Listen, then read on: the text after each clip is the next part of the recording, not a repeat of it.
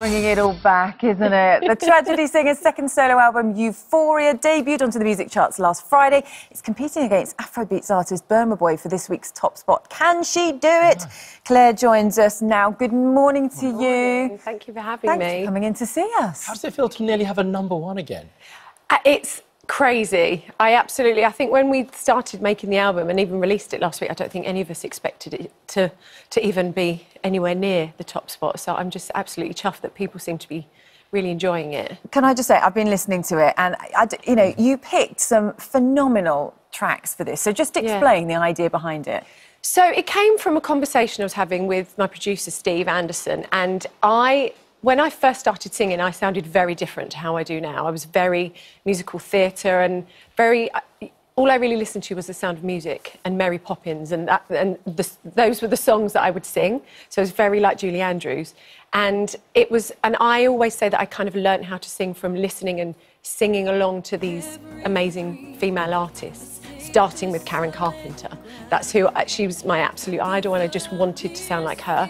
Right, so these are covers from like great divas and great songstresses. So you opened for Celine Dion. I think you're covering one of her songs, right? Yes. So when I did my last solo album, I opened for her in Hyde Park, 65,000 people when she played there. And I Surrender is a song from an album she did 20 years ago. Which is mega cool. I just want to clear something up because I think you've said that Steps, you know, nowadays, if they were to come back, didn't necessarily or don't necessarily have the cool. That if they were to reform, they wouldn't necessarily get the platform that other artists might. Is that right? No, well, I think back in the day, no one thought we were cool, and for good reason, probably. You know, we used to wear bright. Oh, that's good.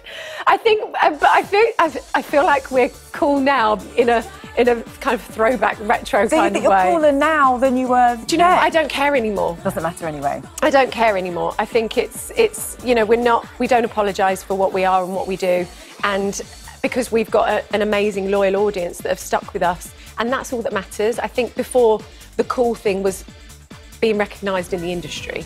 You know, everyone thought we were a bit of a novelty and a bit of a joke, but actually 26 years later, we had a #1 album last year. Yeah, and we saw you back together for Brighton Pride. Are we going to see you back together again sometime soon? We're having a little bit of a break from Steps for the moment, and we're all kind of going off and doing our own thing, so that's why I'm doing this album. You know, part of Euphoria and you know, what you talk about in the album and choosing sort of strong, powerful women is very much kind of that messaging.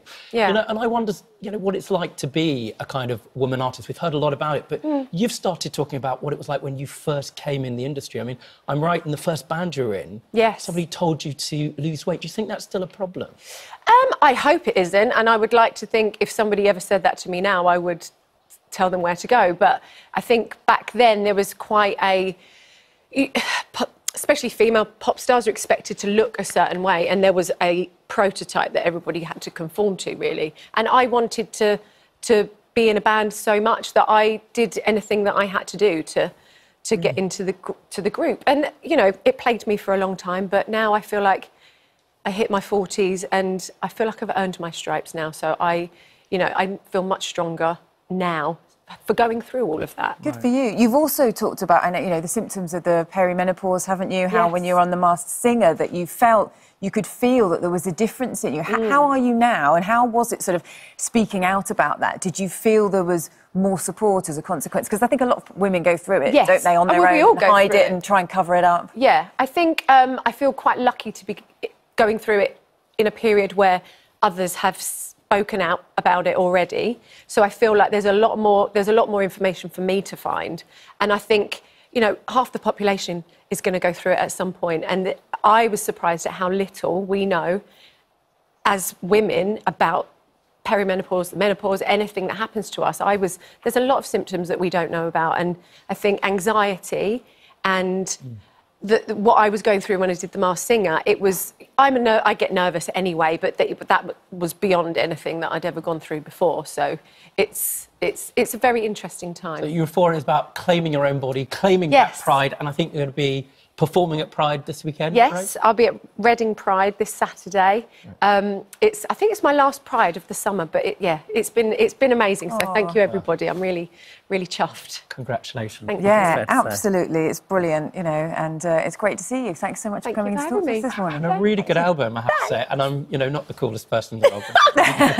You and me both. Oh, thank you very much. Now here's Laura with the weather.